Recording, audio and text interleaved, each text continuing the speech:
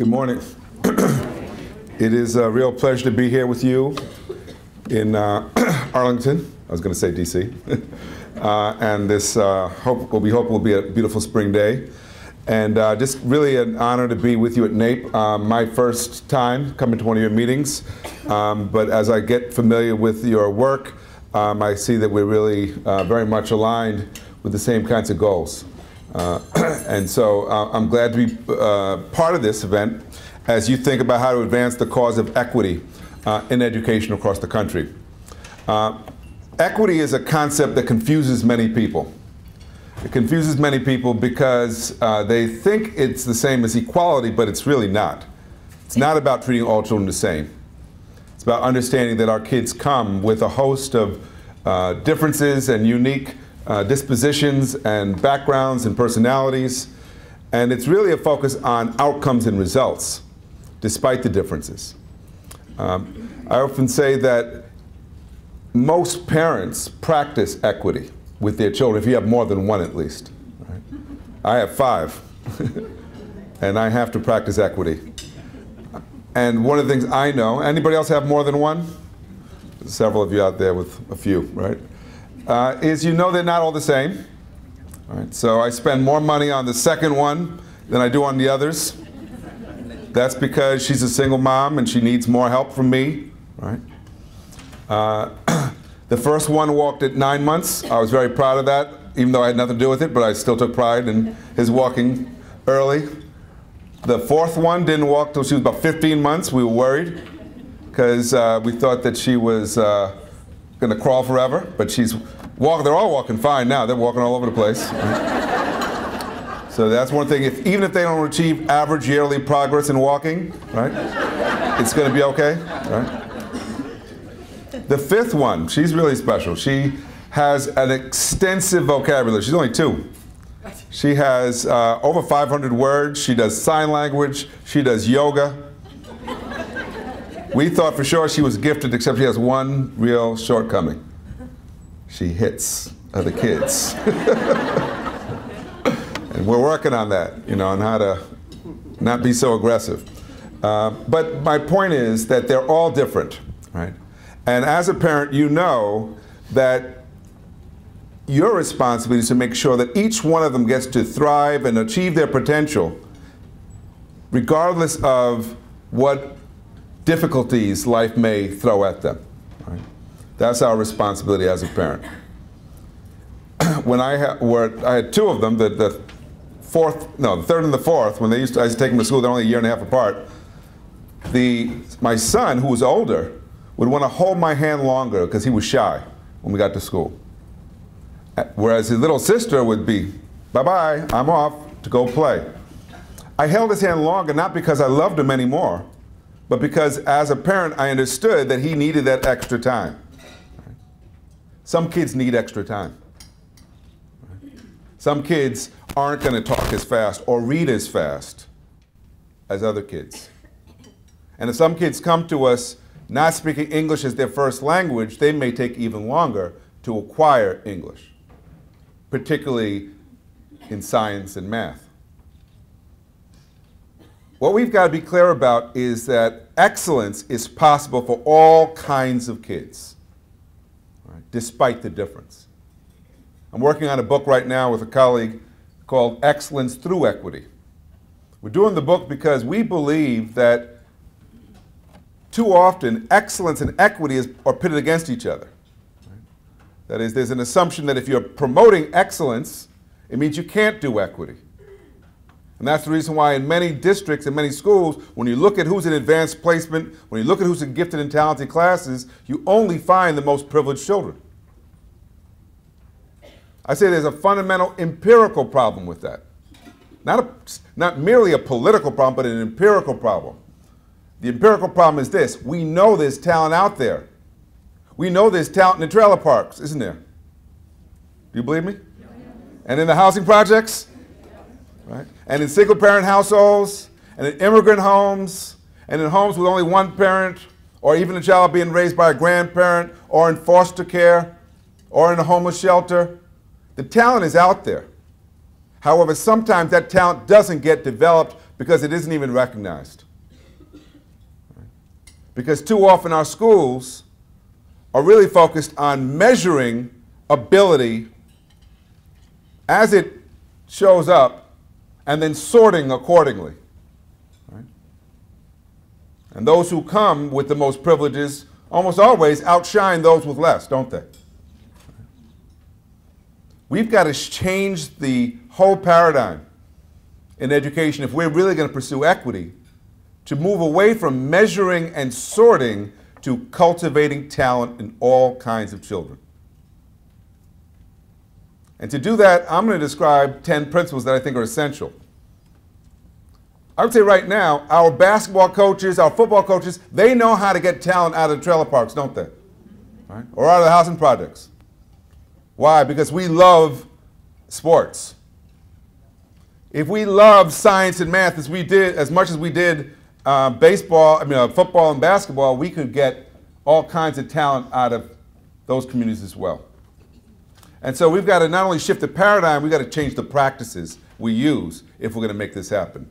So I want to start, though, by drawing your attention to a study that was done at the University of Chicago a few years ago. And it's compiled in a book called Organizing Schools for Improvement. And Anthony Breich, the author of the study, and his colleagues said they looked at 10 years of reform in Chicago, and the question they asked, why did some schools get better and some schools not? And what they found is that the key to sustained improvement was 5 essential ingredients. I want you to look at this list and then think about your schools, your districts that you work with, and ask, are we working to ensure that those 5 ingredients are present? First, there's got to be a coherent instructional guidance system. Why? Because you can't expect teachers to work in isolation and understand what good teaching looks like on their own. In so many schools, there's such unevenness in the quality of teaching, isn't there? You can go to one classroom and find excellent teaching right next door to someone who's very mediocre. Study said there's got to be a support system in place. It said, secondly, there's got to be an ongoing attention to developing the professional skills of educators. Because there's got to be a match between the needs of the kids and the skills of the educators. Anytime you see an achievement gap, what you really are seeing is a mismatch between the needs of the children and the skills of the educators. If you see kids that can't read, you know what it means? It means you have teachers that can't teach reading. If you see English language learners that are not learning English, it means you have teachers that don't know how to teach English language learners. There's a direct connection. But a lot of times we don't see that connection. Instead, what we do is we blame the kids or their parents for why they're not performing and not doing what we expect. Third, says it's got to be strong parent-community ties. And we've known this for years, haven't we? Over 50% of student achievement is influenced by what parents do. And when there's reinforcement at home, children do better academically. And when communities are involved in supporting their schools, so that schools are not doing it by themselves, but there's help. There's mentors if the school needs it. There's a health clinic if the school needs it. If there's clothing for the kids in the winter if they need clothing. That those ties also have an impact on student learning because we're not just focused on achievement, we're focused on child development. And those of us who remember Abraham Maslow remember that there's a hierarchy of human needs. And at the base of that hierarchy is the need every child has for safety, for health, for nutrition, and for love.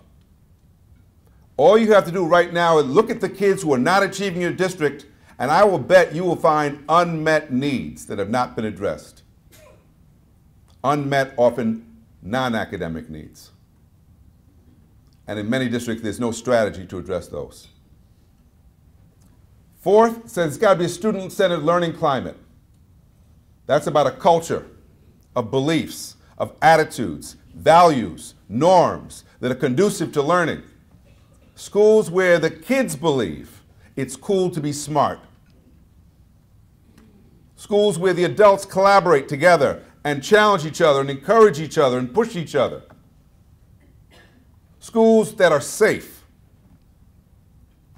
physically and psychologically and emotionally safe places to be, because you can't learn in an unsafe environment, can you? And to tie it all together, you've got to have leadership that drives change. Leadership that has a vision, but leadership that most importantly is able to generate a sense of buy-in, a sense of team and community amongst the staff, because it's not just about one person doing this. It's about the ability to get a school to be greater than the sum of its parts.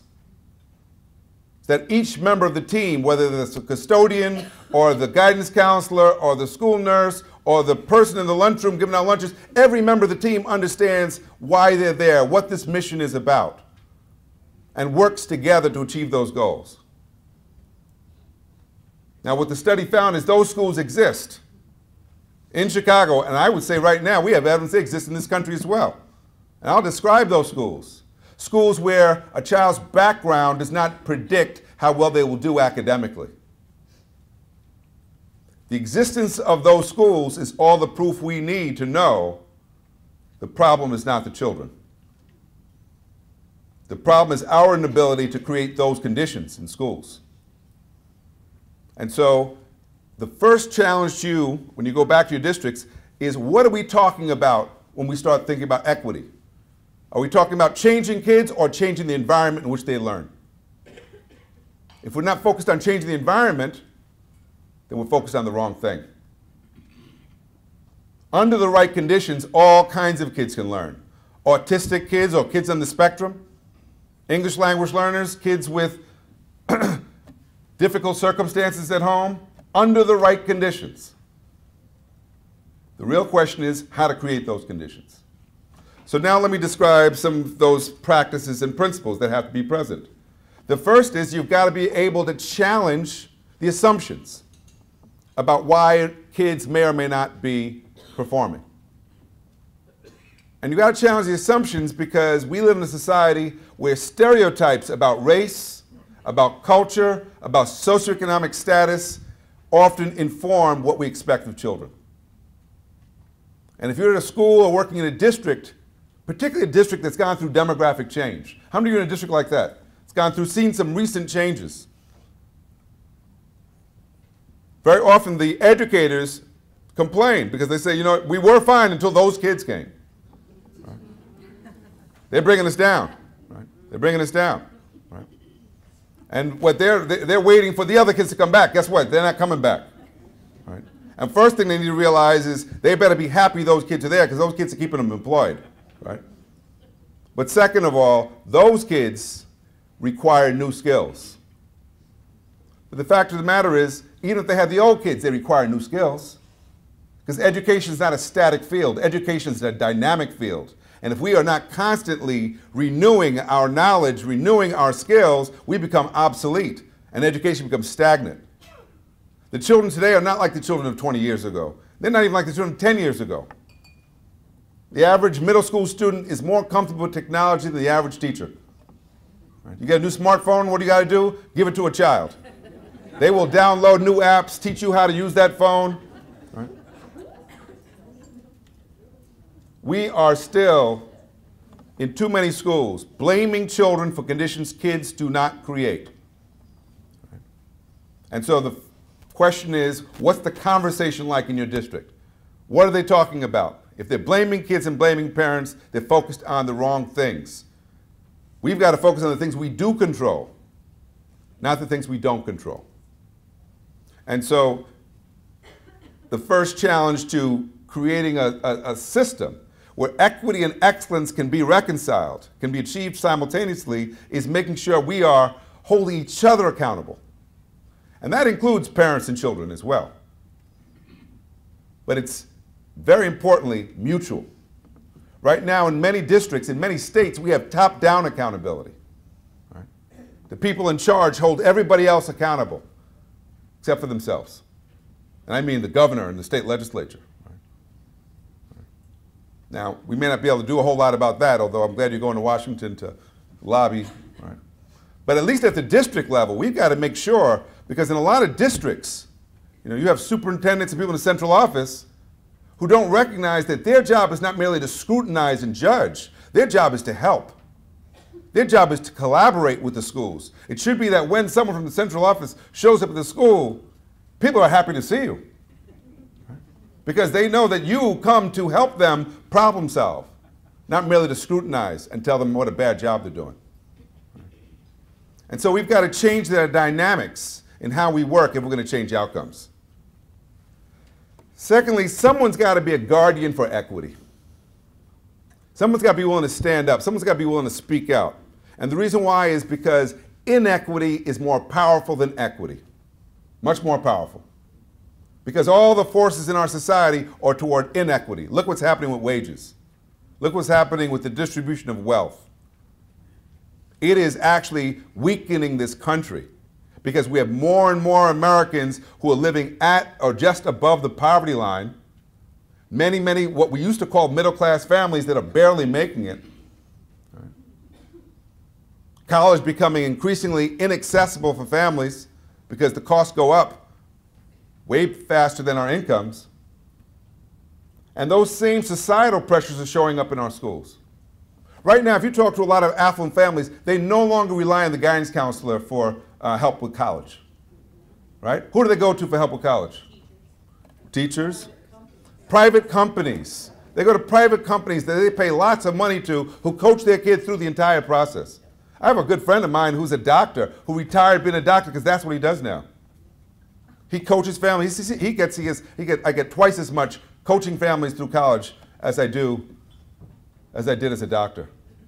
I have another former student. He gets paid thousands and thousands of dollars a year to train 4-year-olds to pass the exams needed to get into elite private schools in New York City. And you know where he got his training from? He was a specialist in working with autistic children. He said, guess what? If I could teach an autistic child, I could teach any child. And he can. But that's a private resource now, not available to all those other kids that need that help. So what happens to the kids who do need a guidance counselor? But if the guidance counselor is seeing 200, 300 kids, what's the ratio in California right now? 500 to a counselor. What does that mean? Are counselors, are they actually counseling? Probably not. They're doing a lot more scheduling, if that. Right. Then who's doing the counseling? Who's helping our kids to navigate the financial aid process? Right. You need staff who are willing to speak up and talk about kids who have been denied opportunities. I was at a district in New Jersey that I won't name, talking to principals there about the importance of educators exercising courage to speak out for kids that you know are not being well served. And a brand new principal, they said, well, I've seen an example of what you described. I said, well, why don't you share it with the group? He said, well, I'm new here. And I got to the high school and I noticed that every time the bell rang, there was a group of African-American boys that lingered in the hallway. And everybody seemed fine with it and they weren't going to class. And I said, I'm going to put a stop to it. So I decided I was going to usher these boys off to class, and I started taking them to class, and I found out they were all going to class in the basement. And I didn't know we held classes in the basement. And that's when I learned that the special ed classes were all being held in the basement, and there was no learning going on at all. They were just playing down there, and they were embarrassed to be going to the basement because everybody knew the dumb kids were in the basement. And then in front of the entire group, he says, I think it's time to take them out of the basement. And people looked away like they didn't know what he was talking about because everybody knew they were in the basement. They'd been in the basement for years. Everybody knew that those kids were not only in the basement but not learning anything, even though they had IEPs. Right? Who's in your best district's basement? And if it's not a literal basement, maybe it's a bungalow out back. Or maybe it's just that classroom where they have deliberately assigned a teacher that you know and everyone else knows is incompetent. If we're not willing to call that out, if we're not willing to do something about it, nothing will change. Nothing will change. Equity requires that we have uncomfortable conversations sometimes, where we hold each other accountable for what's going on, where we look at student outcomes and ask. Right now we've got so much attention, growing attention for good reason, on the high rate of suspension in many school districts. And that's because in so many schools we are reflexively just suspending kids without ever asking what's behind the behavior problem. Right? So we need different kind of practices, but we most of all need people who are willing to speak up about what's happening in our schools if we're going to change outcomes for kids. So the third principle is about immigrant kids and their rights. Right now what we're seeing across the country is that immigrant kids are overrepresented amongst our highest achievers and our most at-risk students. They're on both ends. You go to any of the Ivy League schools right now, you go to any of the University of California system, any of the elite universities in the country, you will find a disproportionate number of the undergraduates are immigrant students, and not just from Asia. They're from Africa, they're from Latin America, they're from Eastern Europe. But these are the immigrant kids who come to this country literate in their native language, right, who often have parents who are well educated. So they will learn English quickly because they use their primary language to acquire that second language, and they take off because they often have superior math and science skills than American kids. But then there's the other side of the spectrum. The immigrant kids whose parents are cleaning houses and doing the dirty work in this country, who are not literate in their native language, who are often in bilingual classes that neither teach Spanish nor English. Those are the kids who often drop out of school in droves. You know what the research shows? The number one reason why they drop out? Anybody want to guess? They drop out to work. Right? They drop out to work because they can see the writing on the wall. They have a strong work ethic, but they can see that college is not attainable, and especially if they're undocumented, may not even be possible. And so those kids are dropping out in droves. But they're also relegating themselves to low-wage labor almost permanently. Immigrant kids will do as well as they're treated in our schools. I'm working with a district right now in Long Island where they have produced excellent results for immigrant kids. Why? Because they not only serve their needs in their bilingual classes, but in science and math. They've got teachers who can teach across content areas to English language learners. And not surprisingly, kids do much better. So we need to ask ourselves, when we look at our immigrant populations and we look at the patterns in the data, what do they reveal about the strengths and the capacities of our staff? And we need to also be mindful of this. Immigrant children are learning a new culture, even as they learn a new language. And they are often assimilating much more quickly than their parents do. And as they assimilate and become American, they often become estranged from their parents. Right? The parents who still have the old ways, the parents who still don't speak English. In many immigrant families, the children become the one who negotiate with the school. The children are negotiating with the landlord, negotiating with other authorities. Creates an imbalance of power in a family, and often results in parents losing control over their children. I was doing a workshop for a group of Vietnamese parents in San Francisco. I was explaining the importance of them being involved in their children's education. I saw one mother getting very upset. I said, "What's wrong?" She said, "I'm a garment worker." She said, "I work 10-hour days, and now you're telling me I have to be involved at school." She said, "I thought they were professionals. I'm not a professional educator. I thought they were professionals. I thought they should know what to do." I said, "Well, you have a good point." I said, but in this country, when parents aren't attentive to what happens to their children, sometimes their children don't get what they deserve. Isn't it sad to have to say that to a parent? That you can't just trust the schools? Right? But what's more, this parent said, "I think these schools are telling the kids not to respect us. Because the longer my kid goes to school, the less respectful he becomes." Now, it's kind of sad too, isn't it? That part of the assimilation that's happening is that they become more and more estranged from the family. Now, those of us who've raised teenagers know that that's not simply an immigrant phenomenon, right? That happens to all kinds of teenagers, right? But we've got to work with parents for immigrant kids, because if the parents lose influence over the children become more vulnerable, more at risk. And in many of our communities, there's a high rate of gang involvement amongst immigrant youth. And that partially comes from kids who become disconnected, who have to seek out support systems elsewhere. So we've got to be attentive to both the academic and the social needs of these children if they're going to be successful. The fourth principle is we've got to provide clear guidance to kids on what success looks like. We've got to give kids examples of excellent work. The real learning occurs not in the first submission, does it? It occurs in the revision. It occurs in understanding what I did wrong so that I can produce and aim for what the standard is. I always tell schools, you should eliminate D's. Because a D means you don't know. And a D should mean you should do it over. Because if you still have D's, what will happen? Kids will aim for D's, won't they? I passed. We should be much more focused on mastery than we do. We need to provide our kids with clear evidence of excellent work. Teachers should be able to show kids this is what it looks like if you do it right.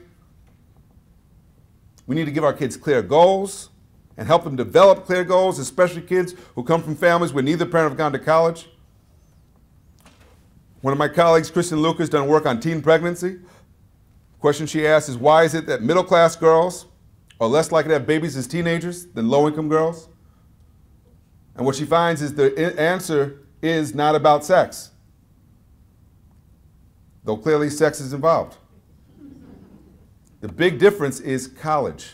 If you think you're going to college, you think having a baby at 15 is not a good idea. If you come from a family where both your parents or your mother had a child at 15, it starts to seem like this is normal. If we want to break the cycle of failure, we've got to give kids something clear and concrete to aim for. Here's what we know. Kids who think they're going somewhere behave differently than kids who think they're going nowhere. Your aspirations influence the decisions you make. Because again, who's helping kids think about college? I asked my students at NYU, when did you first decide you were going to college? One kid raised his hand, he said, I think from the time my mother got pregnant, I was going to college. I said, why do you say that? She said, because she told me. She put my name on a list for a preschool, and they started saving money for college. They were planning from the time she was pregnant. Right. Kids who come from families where neither parent have gone to college may not wait, senior year, maybe, they start thinking about it. Puts them at a huge disadvantage, doesn't it? If we know those disadvantages are there, then we've got to work backwards to say, okay, what do we do to try to reduce some of these disadvantages? We can never reduce them completely, but we could try to compensate. Homework is an equity issue, isn't it? You ever see some of those kids that bring in that diorama, it looks like an architect did it? Then you find out their dad's an architect. He was up all night with them doing the diorama. Right? How many of you have kids that you spend a lot of time in their homework? Be honest now. Okay? A lot of time in their homework. Well, guess what? Suppose you have a parent that can't help with homework because they're too busy working, or doesn't speak the language, or doesn't have enough education to be able to help. And you don't have a computer at home. And you may not even have a place to get the homework done because there's too many people living in the house. We punish kids sometimes for conditions that kids don't control. And I'm not saying get rid of homework. I am going to say, though, that we should at least acknowledge some of the disadvantages kids bring. And if we know there are some kids who need more support, then we've got to find ways to provide the extra support. The most effective homework is work that begins in class with the teacher present and then is reinforced at home. Anytime teachers are assigning new work for homework, they're setting kids up. They're setting kids up because we know there's no one at home to help them with those challenging problems. So we need to think about our practices. Most teachers never get any training on how to assign homework. Never. It's as if we assume that they just know it. Most teachers get no training on how to assign grades. Right? Some people grade for attitude. You ever see people grade for attitude? They grade for attendance. Some kids, how do you recover from a 0? If you got a 0 on one of the first tests, a 0. Now you're going to fail. Should you keep trying if you know you're going to fail? We got to think differently about our practices if we want to keep kids engaged. And we want to, in fact, get them to apply themselves. So a lot of this has to do with how we engage and work with kids. And part of that engagement is also recognize that kids who are not white and middle class will also have to become multilingual, multicultural. It's unfair, but it's true, isn't it? They've got to learn when is standard English required. How do I dress for that job interview? When is it time to pull up my pants? Why? If I don't learn those things, what happens? People are making judgments about me all the time based on how I look, how I speak. It might have nothing to do at all with my intelligence, has everything to do with the images in their head of who they think I am. And if they think I look like a thug, they may not hire me or admit me to the program. And if you don't have teachers that are willing to tell a child, you know what, you need to pull up your pants. And here's the reason why. It's not just about putting them down for how they dress and how they speak. It's about explaining what Lisa Delpit calls the codes of power. Right? The codes of power. Because we want our kids to be empowered to navigate any situation, whether it be a job interview or eating in a nice restaurant or wherever. They should be able to go anywhere with the education that they're provided. But for that to happen, the educators need to not just prepare them for tests, they need to prepare them for life. And recognize that that's part of the learning that kids need to get to. Otherwise, they will be at a huge disadvantage. Fifth principle is we've got to build partnerships with parents of all kinds. Got to work with parents. As I said already, it shows up in the other research on the ingredients, the essential ingredients of school improvement. It shows up, think about your highest achieving kids. They all have parent support, don't they? It's very rare to meet a child who does well who has no parental support. They make movies about those kids. I know one of them, Liz Murray. They made a movie about her, from homeless to Harvard. It's true. Her parents were drug addicts, and she still found a way to make it to Harvard. It's a harrowing story of what she went through, but she got through it. Awfully resilient. Most kids are not nearly that resilient. Most of the kids that are doing well have some parent behind them pushing. So what does that tell us? It tells us we've got to find ways to get more parents involved in the lives of their kids. The good news is this: most parents want to see their children succeed, don't they? They do. I rarely meet parents who say, you know, I'd like my child to fail. I want them to end up unemployed and living with me for the rest of their life. You know? Most parents don't want that. But most schools do not know how to talk to parents, particularly if they're from a different background. Do not know how to engage them as partners and in a respectful conversation that's not premised on patronizing advice, but on empathy. Empathy is not the same as pity, is it? And empathy is important. I always say as a parent, when I talk to other parents, I always start with, I understand. I understand how hard it is to raise kids. I understand how hard it is to get them to do what we'd like them to do. Anybody here have perfect kids? Okay. You want to? Right. Then we should all understand. Right? And understanding means that we can now talk about how we can work together to help our kids to be successful. Because if we get parents and teachers working together to support kids, we have a much better chance of improving outcomes. That's what James Coleman found in his research on schools, that when there's reinforcement at school for what's happening at home, children do better academically. So that's the key. Parents always matter. They will either be your biggest ally or your biggest problem.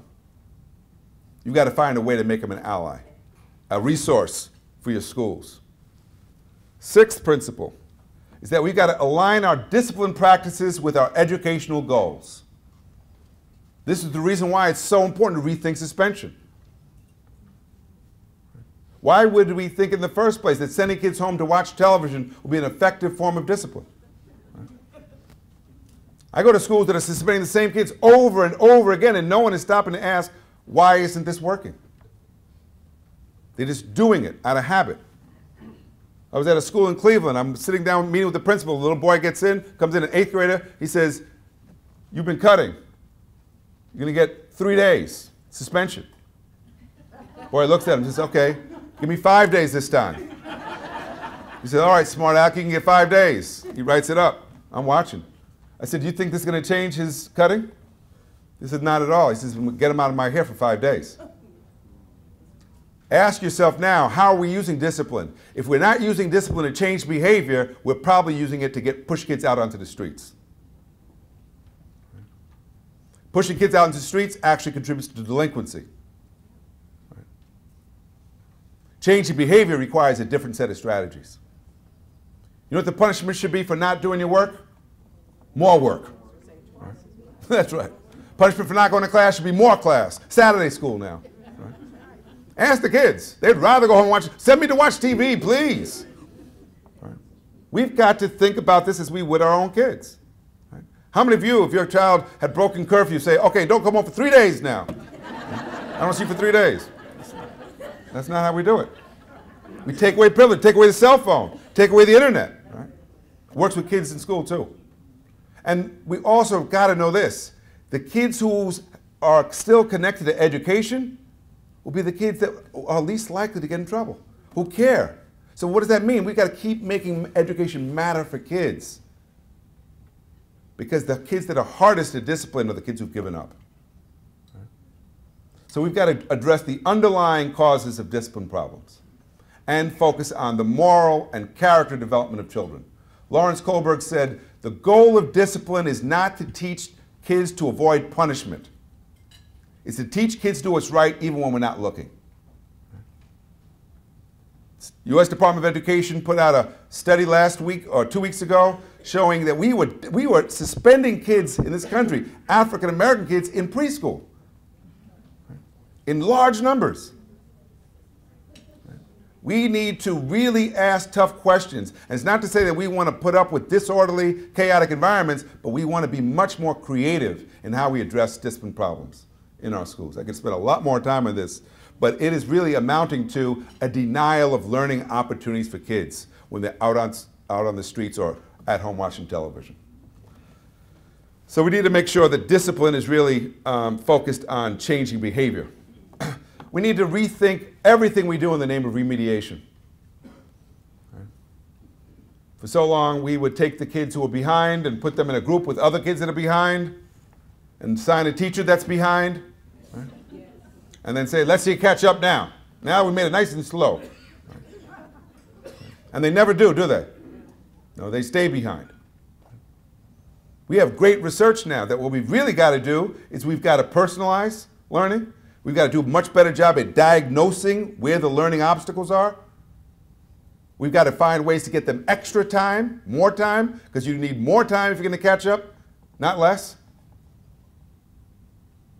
And it's not about watering down or lowering standards, but making standards accessible, right? High standards accessible to kids. Right? School I work with in Modesto, I know some folks here from California, Henshaw Middle School. School, 95% recent immigrants from Mexico, had been a blue ribbon school for over 13 years. All kids in 8th grade take algebra. Kids who are not ready for that intense algebra class in 8th grade, they get double period algebra and no homework. Do homework in class. And a really strong teacher. They don't lower the standards, they make the standards accessible. What are we doing to make high standards accessible to more kids? Again, this has to be reflected in our practices. There are 38 performance assessment schools in New York City. They use assessment differently than the other schools. Kids actually have to produce work that demonstrates what they've learned. My daughter went to a school like that, School of the Future in Manhattan. There are only 3 grades possible on an exhibition: distinction, competence, or do-over. Right? Failure is not an option. You work on the exhibition with the teacher all year long. It's an iterative process. You revise, resubmit, revise, resubmit. She did her 9th grade history project on the Roman and the Inca Empire. She had to explain how they rose, why they eventually collapsed. She had to compare and contrast political and economic systems, culture, religion. She had to have multiple sources, a well-developed thesis statement. By the end of the year, as a 9th grader, she's produced a 25-page research paper. And then she has to present that paper to teachers, students, and parents. Every student in the school has that same requirement in every content area. High standards made accessible with lots of support. What the research shows, kids from schools like that less likely to have to take remedial courses in college. If you can write a 25-page research paper as a 9th grader, you're going to probably be able to do it fine and come college. Right? So this is not about watering it down. Eighth principle, we need evidence-based practices to evaluate what we're doing. So many schools I know of that have tried reforms. I had a teacher the other day, she said, what do you think of bilingual education? I said, I think it's great. She said, really? I said, when implemented correctly. She said, oh. Right? When you implement anything badly, usually it's bad, isn't it? I have so many schools, they said, oh, we tried advisories, it didn't work. Because they did it badly. Right? It became a study hall. Right? Another school I talked to, they said, we tried block scheduling. Teachers got tired. So why? It's because they were just talking for longer now. No, that's not the point of block scheduling. You do structural changes to facilitate changes in pedagogy. Right? There are so many examples in schools right now that we invest so much on reforms and so little on preparing teachers to implement the reform. That's what worries me about the Common Core. You know? We think that there's a silver bullet. If the real potential of the Common Core is in the ability of teachers to teach the higher order thinking skills to kids that the standards should allow. If they come out with new workbooks that are Common Core aligned, forget it. It'll be more of the same, just worse. And so we've got to make sure there's fidelity to implementation. That's the big problem with special education, isn't it? If special education worked, we should all want our children in special ed, shouldn't we? Shouldn't it? We should be lining up because that child has an individualized plan. Someone knows exactly what your child needs and they're going to make sure they get it. Except we know in many districts that's not how it works, is it? Right? There's no fidelity. And the longer they're placed, the further behind they fall. And in fact, many of the children who've been identified don't really have a disability. They have something called ABT. Have you heard of ABT? It's a new one. Ain't been taught. That's what they're suffering from. And not being taught long enough will produce a real disability, right? So that kids will not know how to read, not because they can't, but because they haven't been taught. So fidelity to implementation, quality control, evaluation in Title I programs, all these things have to be part of our efforts to ensure equity and excellence in what we're doing. The ninth principle is we've got to build partnerships, particularly in high-need, high-poverty communities and schools. Schools can't do it all by themselves. Some schools need a partner with a clinic, or with a food pantry, or with a church if they need for tutors, or with a business for internships, or with a college and university for tutors, and for professional development for teachers. We've got to be resourceful. And the schools that are able to do this are able to build capacity in schools so that teachers can focus more narrowly on the academics because there's a support system in place to address the other things that kids need. This is about capacity building in schools. And it would be great if our state departments of education were doing this work, but I know a few states that are doing it. I know of cities that are now doing it, thinking comprehensively about this. Working with Tulsa, Oklahoma, where they already have universal pre-K. And where they're now, anybody from Oklahoma? All right. Oklahoma has more kids in high quality pre-K than any state in the country. Right. Let's hear it for Oklahoma. I was speaking to the National Governors Association and I pointed that out, and the governor of Oklahoma was very shaking his head proud, and I said, what made Oklahoma decide to do that? And he said, well, we've seen the research. So I turned to the other governors. I guess you guys must not have seen the research on the importance of this early childhood education. I guess it's getting out there now. More and more people are talking about it. But the fact of the matter is that we've got to think comprehensively about kids' needs from birth all the way through, about the academic, the emotional, the physical needs. They all come in the same package. And when we address the developmental needs of kids, we will also see their achievement rise.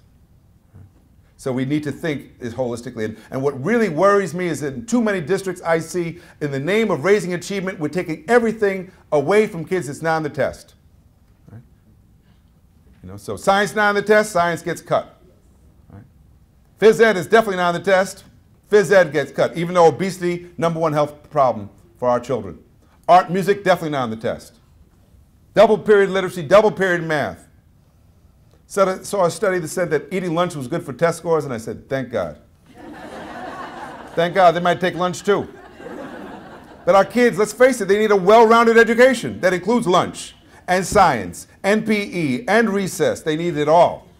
All right? So we need to combat that tendency too, to narrowly focus on our kids' needs. All right? Career and technical education is taking a beating because of that narrow focus, hasn't it? All right? In many of our districts. And high-quality technical preparation is a way to ensure that not only kids are job ready, but in many cases also college ready if we do it right. Lastly, we need to, and this is probably the most radical idea of all if we're going to promote equity and excellence, we need to insist that we teach the kids the way they learn rather than expecting them to learn the way we teach. Think about the difference. Read my colleague Jeff Duncan's book called Jeff Andrade's book, What a Coach Can Teach a Teacher. Because coaches, theater teachers, music teachers, vocational teachers, all teach with a focus on performance. When you teach with a focus on performance, you understand that it's not simply about covering the material. You're constantly looking for evidence that the child is acquiring this skill. And you're breaking it down for them to help them understand the intricate parts of that skill. So if a child can't shoot free throws, you watch them shoot. You look at the form, and you make them shoot over and over again. If the kid doesn't know his lines, you don't put him up on stage till that kid has memorized and rehearsed those lines. You break it down to its parts. Because the shop teacher, the basketball coach, the music teacher all get it. The performance of the kids reflects back on them as teachers. Well, we got to get our math teachers to understand that too, and our science teachers and our history teachers, that teaching and talking are not the same thing, that covering the material is not the same as teaching the material. You're only teaching it if there's evidence that kids are learning it. And the evidence has to show up not on the standardized test, although that's one marker, it's in the work they produce each and every day. And the most powerful professional development, how many of you are doing this now? Bringing together small groups of teachers to analyze student work. Few of you. Let's hope that next year everybody's got their hand up. Because when you bring the work into the room, the connections between teaching and learning become very clear. And you know what else becomes clear? Some teachers are producing better work out of kids than others. And instead of that being an opportunity for name calling, that should be an opportunity for sharing. How come your kids can write those essays, my kids can't? Why were your kids willing to read the book, my kids didn't? Those kinds of conversations amongst the educators change teaching and change outcomes for kids. So let me just say, excellence and equity can be reconciled. Let me give you one example. Brockton High School. Brockton High School, Massachusetts, the largest high school in the state, over 4,000 students. And it's the only urban district in the state of Massachusetts that gets a level 1 rating. All the other level 1 schools are very affluent communities. How did Brockton get there? Well, in the year 2000, when Massachusetts was announced that it would implement its high-stakes exams, it was projected that 70% of the kids at Brockton High School would fail and would be denied diplomas. So a group of veteran teachers got together, went to the principal and said, the only way our kids will be prepared to pass the exam is if every teacher is trained in literacy. Because these kids are coming into high school reading at a 3rd and 4th grade level. They will have no chance. They can't pass the math exam because it requires high level of literacy. So the principal, Sue Satchwitz, said, I think that's a great idea, but I can't make them do it. I don't have the money, I don't have the means to make them do this. She said, the teacher said, we will train our colleagues. And so on their own prep periods, after school, weekends, they started training their colleagues. They couldn't require anybody, so they just got those who were willing to go along at first. So when the exams were first administered in 2002, 60% of the kids at Brockton passed. That got everybody's attention because they far outpaced what was expected. So more teachers agreed to be trained. And they trained them in the content. They trained math literacy for math teachers, science literacy for science teachers, got PE teachers trained. 2006, 80% of the kids passed. By 2011, 96% of the kids passed. 1/3 of the senior class got the highest possible score, which qualifies them for the Adams Scholarship, which is a scholarship at any public university in the state of Massachusetts for 4 years. They've gotten the same results for the last 3 years in a row. That third, 1/3 African American, 1/3 Hispanic, 1/3 low-income white. They are demonstrating that even in a very large high school, it is possible to create a school where a child's background does not predict outcomes, where kids can, in fact, be put on a path to college, despite the fact they come from an old, industrial, working-class community.